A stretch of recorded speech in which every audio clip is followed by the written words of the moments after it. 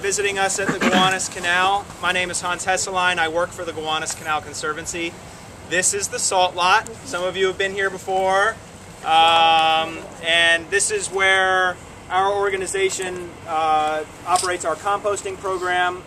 We have a nursery here. In fact, we store all of our tools and materials that we use for volunteer programs. A bit about our organization. We're a nonprofit. We're Brooklyn-based, and we focus on the Gowanus Canal and its watershed, and we're trying to bring more environmental sustainability initiatives to this particular area. The Gowanus Canal watershed is about 1,800 acres, about 150,000 people live within it. We're within New York City's combined sewer district, and one of the main focuses of our organization is trying to work on reducing the amount of combined sewer overflows that enter the canal every year. Are most people here familiar with the term combined sewer system and what it means to have combined sewer overflows? Explain it. Explain it, please. So in New York City, like many old cities, Boston, Philadelphia, we have a combined sewer system, meaning that our stormwater and our sewage are conveyed in the same pipes. Before we understood about issues of water quality and aquatic health, it made a lot of sense to just sort of sweep our sewage out to sea, let it sort of trickle downhill into rivers and let it be washed away. That seemed like a great way to get rid of it. In fact, sewage is bad for our water, and we started building our cities with combined sewer systems. So the sewers would just run downhill, they were gravity fed, and stormwater, whenever it would rain, would kind of flush them and wash everything out. Nowadays, when we build new towns and cities, we build separated sewer systems, so all of our sewage can go to wastewater treatment plants, and our stormwater can get some minimal treatment and be released directly to creeks, streams, and rivers. Because of our combined sewer system and the amount of impervious surfaces within this watershed, or really any watershed in New York City, whenever it rains even as little as a quarter inch of water, that immediately translates into millions of gallons of stormwater that enter our sewer system. Our sewage treatment plants and our pipes just can't handle that volume of water, of flow, and so there's an emergency overflow system that allows combined sewage and stormwater to be released into places like the Gowanus Canal. Otherwise, the sewers would back up and our basements and our streets would flood with sewage, which would be even less pleasant than polluting the organisms that live in places like the Gowanus Canal, or don't live in the Gowanus Canal. The Gowanus Canal receives approximately 300 million gallons of combined sewage every year. And so the primary focus of our organization is to expand green space and to promote projects that help to trap and treat stormwater. Urban farms happen to be one of the great green infrastructure systems that we can implement, which also have, of course, other maybe primary functions of providing people with food, recreation, etc. But for us, what's really attractive about urban agriculture and rooftop farms is the amount of stormwater that they can absorb and keep out of the sewer system, and hopefully reduce or eliminate combined sewer overflows at one point in the future. That's why one of the reasons we really welcome urban agriculture within our watershed. Our organization and our connection to urban agriculture, which will hopefully be strengthened as time goes on, is probably through our composting program. I'm sorry that Eric Martig isn't here to explain it to you. Maybe some of you know Eric Martig. He works at GrowNYC. He's Mr. Compost. As a volunteer, he has developed and operates our compost program.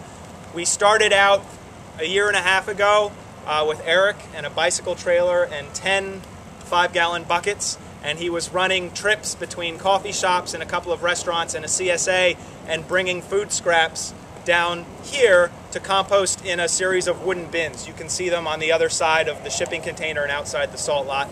We were doing bin composting, and each one was approximately a cubic yard. And we probably composted, I don't know, maybe 20 or maybe 15 yards of compost during that first year, and everything had been carried by him on a bicycle. Later on, as we developed relationships with GrowNYC, and they started expanding their green market food collection program, and trying to find places within New York City to compost it, whereas before they had been sending it down to Delaware, which I think has the East Coast's largest composting facility. I've never seen it. It's supposed to be amazing. But GrowNYC started trying to send their food scraps to local composting initiatives. And once every 4 weeks, we receive a load of food scraps, which are collected from 4 Brooklyn green markets. And it's almost always between 8,000 and 9,000 pounds of food scraps. This year, we've composted 40 tons of food waste, combined with another 20 tons or so of brown materials, which we get from leaf collection points during the fall, and also all of the weeds and organic debris that we pull from vacant lots and garden spaces around the canal, which we then chip and shred and add as the brown material for our composting program. So in all this year, I think we've made about 80 yards of compost, about half of which you see over there is going to get disposed of, unfortunately. During Hurricane Sandy last week, we were under about this much water, and all of our compost was exposed to contamination. Everything from salt water from the Gowanus Canal, which is connected to the Hudson Bay and the Atlantic Ocean, to the pathogens and microorganisms that were released during the combined sewer overflow events. And also, what's most concerning is what may have been kicked up from the canal sediments during the storm. For those of you that aren't familiar, the Gowanus Canal is a Superfund site, meaning that it's one of our nation's most polluted bodies of water. It, along with the Newtown Creek, have the distinguished honor of being New York State's 2 water bodies with the lowest permissible water quality designation, meaning that the dissolved oxygen levels and the turbidity in the water are oxygen so low and turbidity so high that it's barely habitable for marine organisms, definitely no oysters. We have a few mussels, but it's really a challenged body of water. So in addition to sort of our combined sewer stormwater management goals, we also are trying to build public open space around the Gowanus Canal and also expand wildlife habitat. We do a lot of guerrilla gardening projects at street ends. There are a lot of abandoned street ends that tend to serve as dumping grounds for contractors and homeowners. People just come down to these areas which aren't very well monitored and just dump their trash. And what a lot of the projects that we engage in with community members are turning those vacant, trashy spaces into attractive wildlife gardens and public areas along the edge of the canal. At some point, I would encourage you to walk beyond those buses. There's a really beautiful street end garden that's kind of one of the projects we're proudest of that we built 2 years ago with like 120 volunteers one day who came out here in September to build that garden.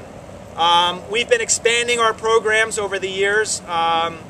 We do everything from building birdhouses and bat houses, building gardens, as I've mentioned, composting. We launch floating gardens once every year in the Gowanus Canal. We try to create really creative, fun, and meaningful volunteer projects for people to engage in. So we let people work with power tools, of course gardening tools and hand tools, and we try to design and develop projects that both offer information and education to people, but are also really sort of create an impact in some small but meaningful way around the Gowanus Canal.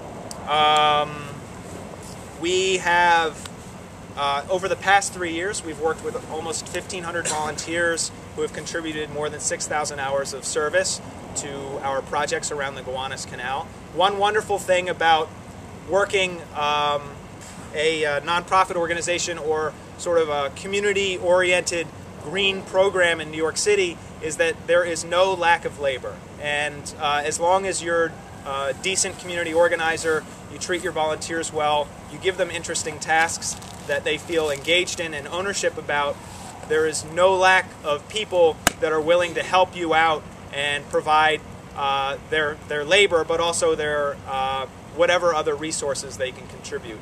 And we've made a lot of wonderful partnerships with a lot of amazing community members that way. Right here is sort of what's left of our nursery. We've started this past year doing our own propagation program. So we do seed collection from native seed populations around New York City, and we germinate those seeds and then pot them up into larger containers and then install them in landscapes around the canal. We also do cuttings, tissue cuttings, and we'll root, cactus, yucca, willows and dogwoods and various other things that we will root the cuttings directly, pot them up and grow them around the canal, which is a really great educational resource for people, but also it allows us to sort of begin to collect and expand the native gene bank of native plants around the New York metro area. You can see some of what's left. It's looking pretty shabby right now, but it'll be much more attractive in the spring when things start to leaf out again. We also have a lot of trees here from New York Restoration Project and the tree giveaway that we worked on with them a couple of weeks ago, which was a really rewarding program. So, what is your challenge of a community who are interested to participate in a farm hack capacity? Oh, right. So we are really, our composting program is fabulous, but we have a huge bottleneck in it. We use a lot of wood chips as a bulking agent to give it structure and also allow oxygen to allow more oxygen within the piles as they cure. But all the wood chips end up making it a really coarse, heavy compost product, and we really need to be able to sift our compost so that we can separate the fines from the coarse materials and then recirculate those into the composting process. We're desperate for some sort of trommel or sifting device. I hear rumor that there are folks who have developed some sort of human-powered trommel, and we're very excited to try that out. But leaf shredders, I know that you guys have developed one last year. I saw it in operation a couple of weeks ago. I was very impressed and look forward to seeing a trommel. If there was any way for shredding coarse leaves and small sticks through human power, that would be amazing, although it seems like a bit of a dream. Well, it could also be a motor. Oh, or a motor. Okay, yeah, we can use shredders and sifters. That's what we're really desperate for. What do you do with the compost? So we use it primarily for gardens around the canal. As you may know, our urban soils are really depleted. It's mostly construction debris, coal ash, and other forms of fill, and so they're really nutrient poor and usually fairly acidic and contaminated. We amend all of the urban soils within our gardens with copious amounts of compost, which really helps to restore the soil food web and make the soils much more viable for establishing native plant communities. We use it. We do a lot of street tree maintenance and stewardship. We always add compost to our street tree pits. We also work in parks, and we're trying to sell some of the compost also at an affordable price to help generate revenue to hire a staff member really to manage the program. That's one of our next steps. Is to bring somebody on board full-time. And we would really, once there are farms down here, we would love to be providing compost to those farms to help generate more soil for growing plants. I guess you sort of just answered this, but to what extent are your agricultural products focused on like bioremediation?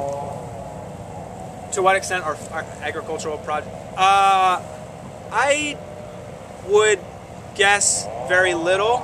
I think, well, I don't know, but I imagine that there are, if you're talking about bioremediation, you're talking about addressing contamination issues. And I think you generally probably don't want food and decontamination associated with one another, although I think there are some forms of mycoculture and mushroom farming where you can turn definitely hydrocarbons into more benign sugars and other whatever. What about the gardens that you float? What's that? What about the floating gardens?